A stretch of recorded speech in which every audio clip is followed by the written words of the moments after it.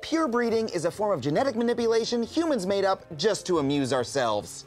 In 19th century Victorian England, eugenics was all the rage, and competitive dog breeding became a weird, fancy fad. I made a dog with super loose skin. I made one with a super flat, up face. Oh, now that is disturbing. I'm your god now.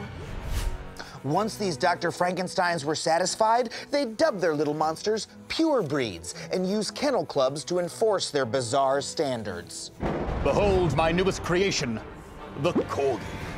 A Corgi is 10 to 12 inches tall with a foxy head, wide, flat skull, and non-sly expression. So if your dog looks sly, it's a poser freak, and it's out of the club.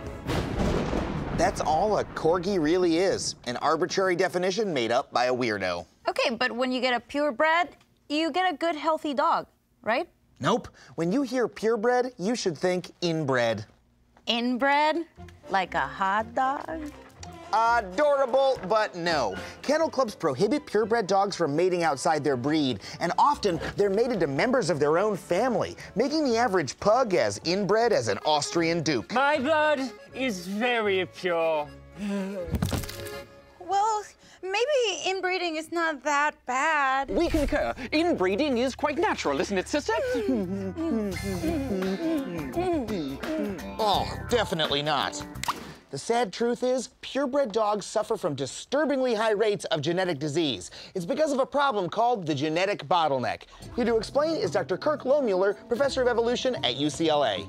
Hi, Adam. Here's the problem with pure breeding. When species breed in the wild, they can exist in large populations and can mate randomly. This ensures a nice, healthy distribution of genetic variation.